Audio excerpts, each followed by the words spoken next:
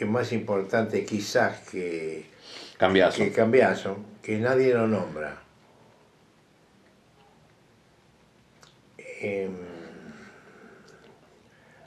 No recuerdo el nombre, pero muy importante. ¿Era el que inmobiliario? El que vendía, el que se dedicaba a vender la claro. inmobiliaria. ¿Y quién eran los dueños anteriores de esto? ¿Eran del Estado? Bueno, primitivamente era del Estado. Sí, pero por ejemplo, antes de el dueño, digamos que le compra a su padre, ¿quién era? ¿Tenía un dueño? Era ahora no me acuerdo el nombre, tengo que buscarlo, yo lo tengo. Era un tipo de mucha plata que le compró al gobierno Sí. casi todo Villa del Parque y parte de Devoto. Y después lo fue loteando. Sí, lo fue vendiendo. Y lo fue vendiendo. Bueno, mi padre le compró. Tú me habías dicho que era... Sí, el nombre yo te lo dije una vez. Alguien que estaba como por Nogoyá y San Martín, ¿no era como una inmobiliaria? Un Guerrico Williams. Era el que los vendía. Sí, pero esa es la inmobiliaria. Sí. Pero el dueño no era Guerrico No. Williams. A ver si me acuerdo. Guerrico y Williams. ¿Cómo era el nombre de este?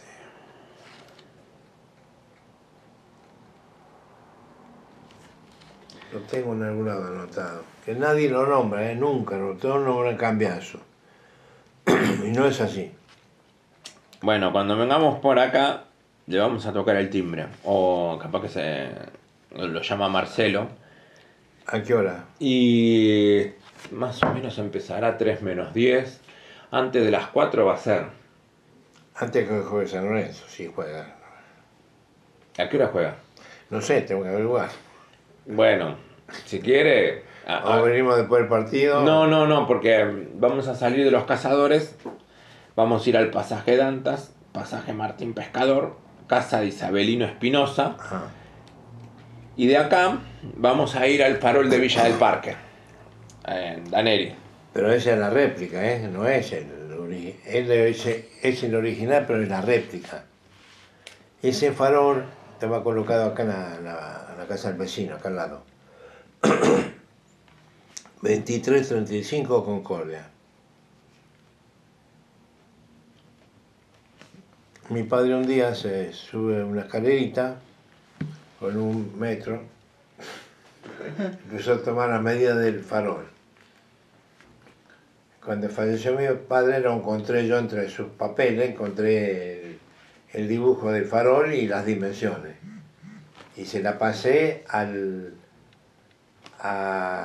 Susana Daneri, la dueña de la farmacia. ¿A una mujer? Sí, actualmente es de ella. Sí, no, pensé que era al padre. No, el padre sí, también lo sabía, pero... No, pensé que el padre le había pedido a usted directamente las medidas. No, yo les di al padre las medidas y él me dijo si alguna vez antes de morir me lo quisiera haber puesto en la esquina de mi farmacia. Y si yo no estoy, hacelo, me dice. Se muere y no lo vio puesto.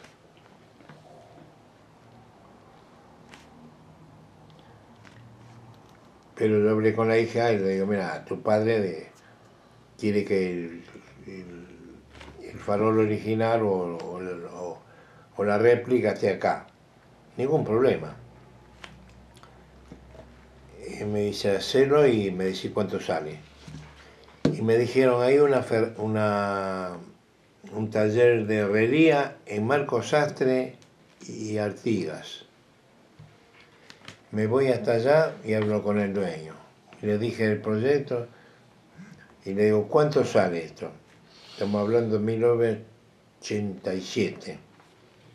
120 pesos. Bueno, le di la medida, lo hizo. Le digo a Susana, sale 120 pesos. Claro, Susana, toma, 120 pesos, cuando nosotros terminamos le pagás. Cuando me llama por teléfono el tipo dice, ya está, lo fui a retirar. Y le doy los 120 pesos y dice, no, donación mía. Lo donó. O sea que desde el año 87 que está ahí el farol. Sí, yo tengo la fecha y tengo la foto. ¿De cuando lo pusieron? Del farol primitivo. Ah, ¿no la tienen por acá la foto? No, tengo que buscarla. La voy a buscar, la encuentro. O sea, del farol de Concordia 23-25 tiene. 35, 23, 35. 35. Después había uno en cada esquina. Sí. Uno en la media cuadra y después en cada esquina había uno. En todas las calles. Que nosotros lo apagábamos. ¿Y en qué año se habrá tomado esta medida? Porque no sé en qué año se sacó el farol de las calles. Cuando vino el alumbrado eléctrico.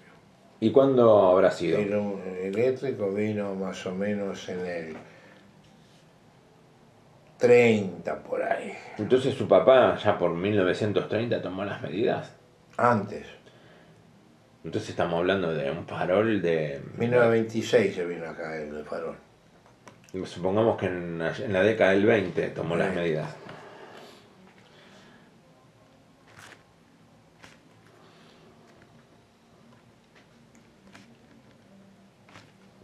Ahora le pusieron una lamparita. Desasí. Pero en realidad era una cazuela de vidrio, queroseno abajo y una mecha que encendía en un farolero toda la tarde. Como la peli, como lo de... Y sí, y si no había otra cosa. ¿Cómo era? ¿Vidrio? ¿Qué me dijo? ¿Era vidrio, queroseno abajo? Era un recipiente de vidrio. Sí. Una mecha que tocaba el queroseno. La mecha salía por un orificio de metal que se encendía. El farolero encendía todas las tardes la mecha y le venía a la mañana y la apagaba. Oh. Y nosotros la apagábamos cuando queríamos. La mecha salía por un orificio. Claro.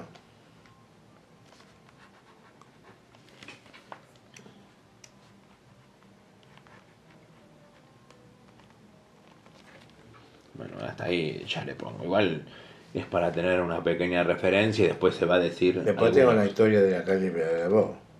Sí, sí, pero por ahí no vamos a andar por ahí abajo. Pero el de Villar... Bueno, y nos estaba diciendo hace un rato... ¿La plaza es de qué año? Del 6 de enero de 1926. Bueno, ese día que empecé y cortamos, vino un personaje que nadie se acuerda de él. Estuvo en la ceremonia. Se muere al año siguiente, comido por los tiburones. Tripulante de la fragata Sarmiento. Anacleto Bernardi, marinero. ¿La plaza la donan o la compran el terreno? Los que son favorables a Cambiaso dicen que la donó. Pero mi padre decía que no, que la había vendido. Así que no sé. Yo no estaba en esa época, no sé cómo fue. Mi padre y otros vecinos de acá decían que Cambiaso la vendió, que son versiones, qué sé yo, no sé.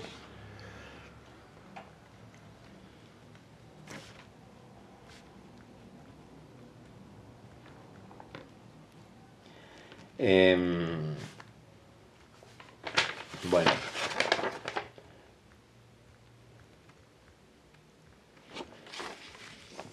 El Club Parque, Sí. ¿cómo se llamaba primero?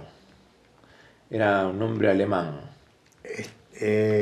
Club Establecimientos Klockner. Con la O, con los dos. Los dos puntitos. Sí. Porque es OE. Klock. Sí, y entonces se OE, identifica sí. por dos puntitos. Klockner. Klock. No sé por qué la complican los alemanes, ¿no? Porque se Yo lo pongo así como suena, Klock. No, los franceses son peores. Klockner. ¿Quién es? Los franceses, para decir un número, Ah. te dicen, para decir 74, dicen 2 veces, no sé cuánto es, 3 veces 30 más no sé qué, te suman el número. Al cuete, porque hay que simplificar. ¿Era una empresa, Klockner? Era una empresa metalúrgica que estaba en la calle Empedrado y las vías del ferrocarril.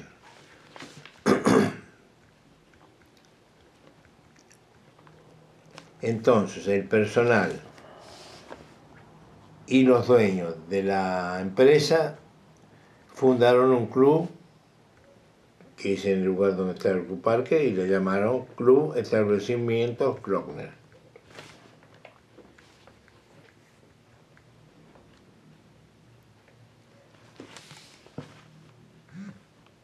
Ahí se pasaban películas del adiestramiento del ejército alemán. La cruz esvástica estaba por todos lados.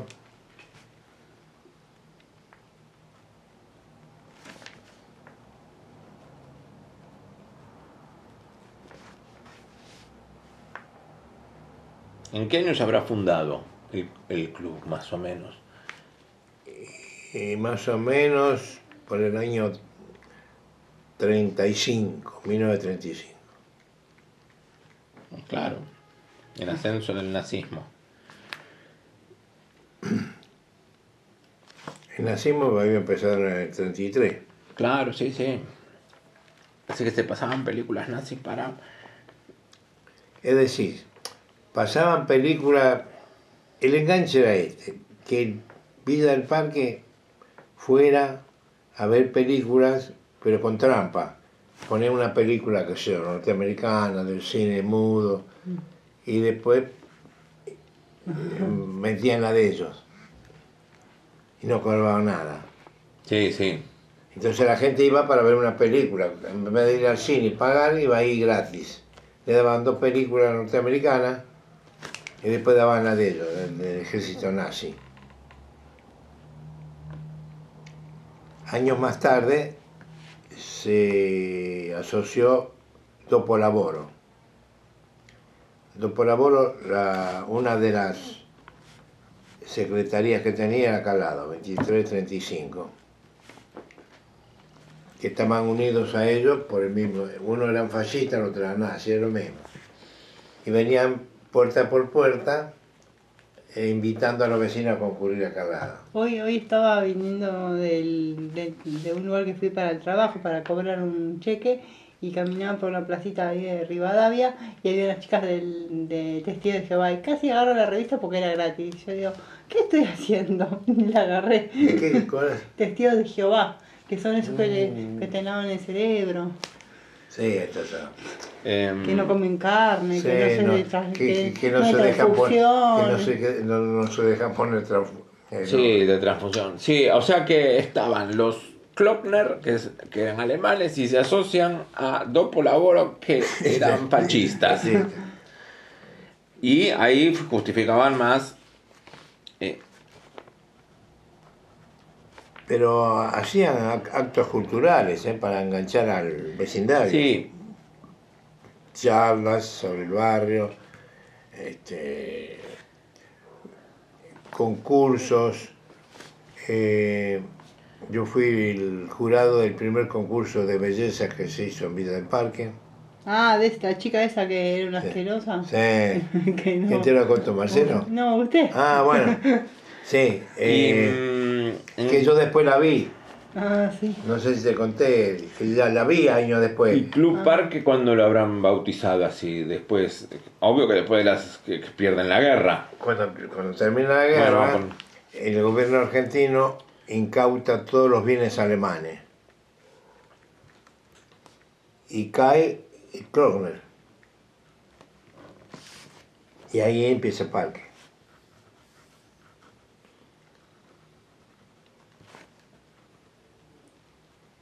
La guerra que creo que termina en el 39, empezó en el 39 y terminó en el 45. Pero lo que nunca me acuerdo si terminó el mismo año en Europa que en Japón ¿O terminó en Europa primero y No, después creo que en terminó Japón todo en el agosto? mismo. Ah, todo el mismo año. Ahora te digo. En agosto Porque Japón se entregó después de la bomba. de la de Nagasaki. Claro. Sí, Alemania se rinde en mayo. Y Y la el bomba. japonés ahí nomás. No, sí, unos La meses más, tiran el porque 6 de agosto y el 6 de 9. agosto y el 9 son Tienen la la bomba. atómica. Hiroshima y Nagasaki. Bueno. ¿Y este cómo queda?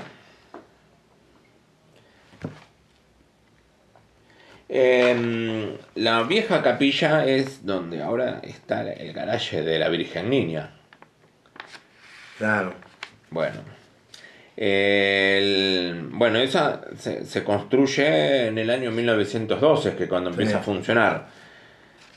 Y está ahí hasta 1925, que no es Santana, el edificio no es del año 25. De Santana. Sí, Que después Rigoni se traslada allá. sí, en el año 25. Ah. Y en el año 31 contrata a un jugador de San Lorenzo como maestro primario. Eso tenés que ponerlo. No porque sea San Lorenzo, sino porque es historia. Sí, pero todavía no llegamos a San José. Y que de Mueles allá por la década del 90. Yo me la acuerdo, pero no venía mucho por esa zona. Me acuerdo que quedó el edificio de la vieja capilla y lo utilizaban para alguna actividad de la escuela. Claro, pero ya descartaban toda actividad ahí. Sí. Es más, le habían hecho como un muro y uno tenía, por ejemplo, 1 metro de muro y atrás veía la capilla, que es, por lo que vi después de afuera, era parecida a la capilla nueva también. Bueno, el Bijou fue inaugurado el 1928. mayo del 28, ¿es? 26 de mayo.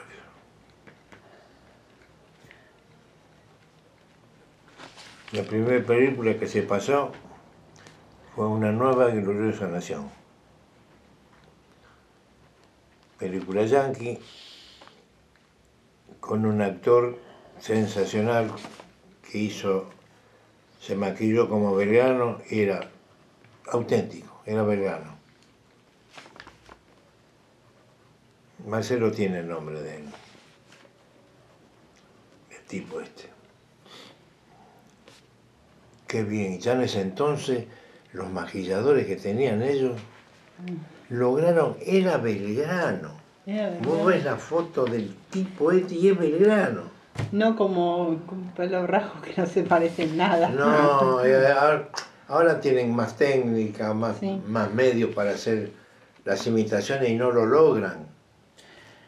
¿Se acuerda algo en especial del Bijou? Por ejemplo, no sé, cómo era el hall, los pisos, las butacas.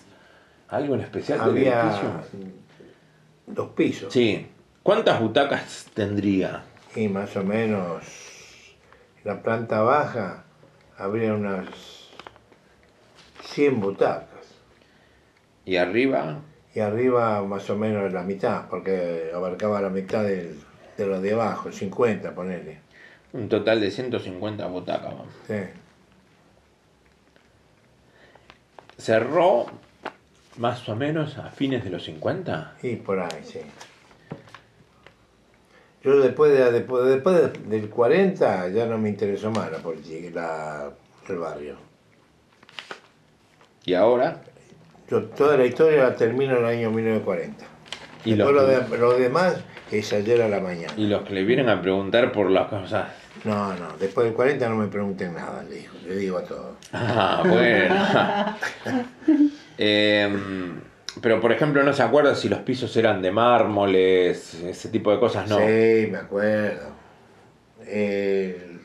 Había un hall grande de entrada. En las paredes, grandes retratos de artistas de quién van a ser, norteamericanos. Greta Garbo. Me decías, venía yo también con cosas para escribir, que escribo bastante rápido también. Sí, igual después lo voy a tener que volver a pasar para entregarlo. Carole Lombard.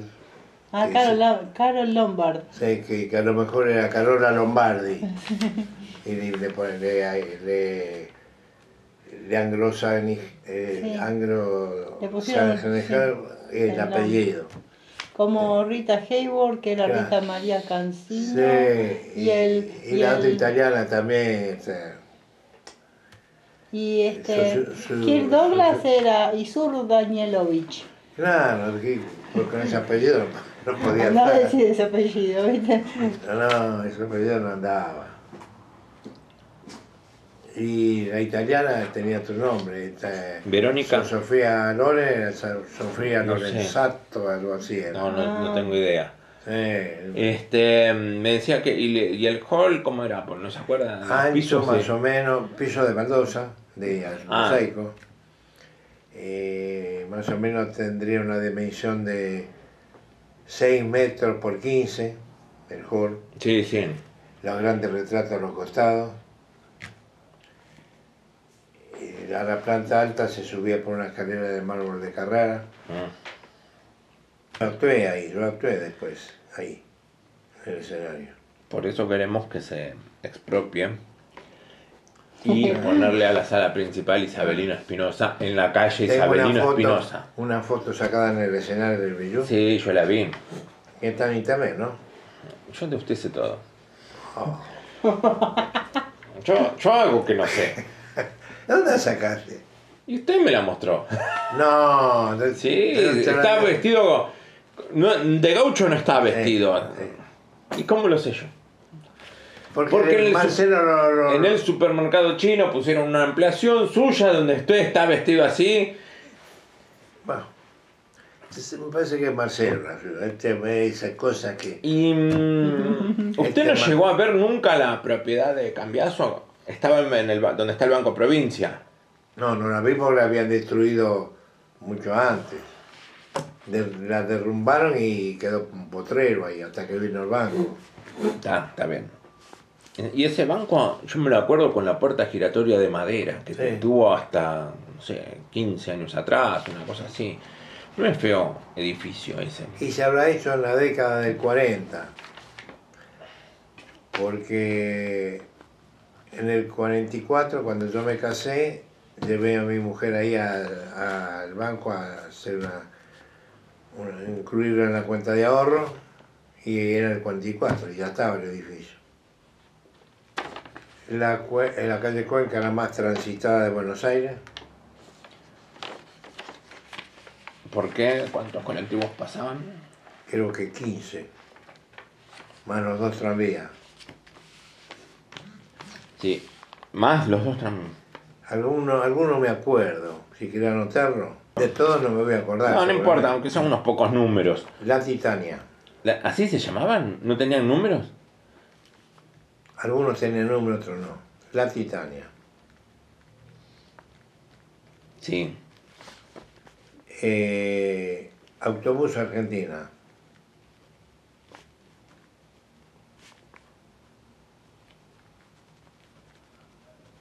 Sí. Iberoamericana.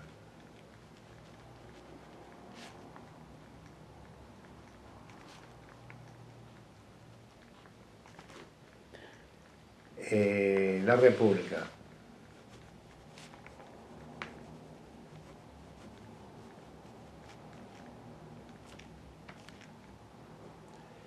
Después viene Columbia Autobús.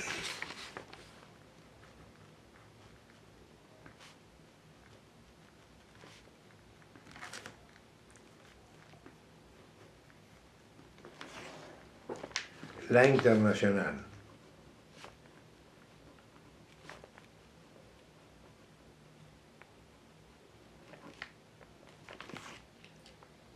Río de la Plata.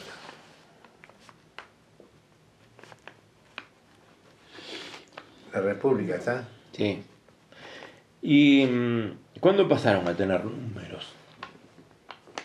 En esa época era a criterio de los dueños. Sí, no, pero no hubo una época que o se le cambiaron los números, algunas líneas, Sí, cuando se cambiaron. hicieron las privatizaciones. Claro, sí, pero fue mucho después. Sí, en la época de Frondizi Sí. fue, sí. No, digo, capaz que, por ejemplo, alguna de estos después pasó a tener un número. Algunas le ponían número, era el piacere de los dueños. Estamos en el Bijou.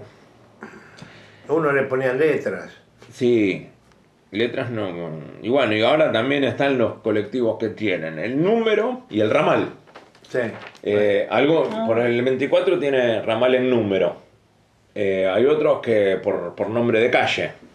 El 47 está 47 Camarones, 47 Nogoyá. El 24 está el 1, el 2 y el G. No sabía. El 24 tiene así, 1, 2G. ¿Sabes Pero cambió cuál? el dueño. ¿El 24? 124. No, el 24. Yo sé, el 124 cambió. Pero el 24 tiene el 1 porque se separan en una parte de Avellaneda, el 2 y el G significa que va a la terminal nada más, a Barracas. Y va en cartel amarillo. Antes era la R, porque significaba recambio de chofer. Que tenía que ir a la terminal, cambiaban el chofer y seguía. Pasa que se desviaban unas cuadras del recorrido para ir a la terminal.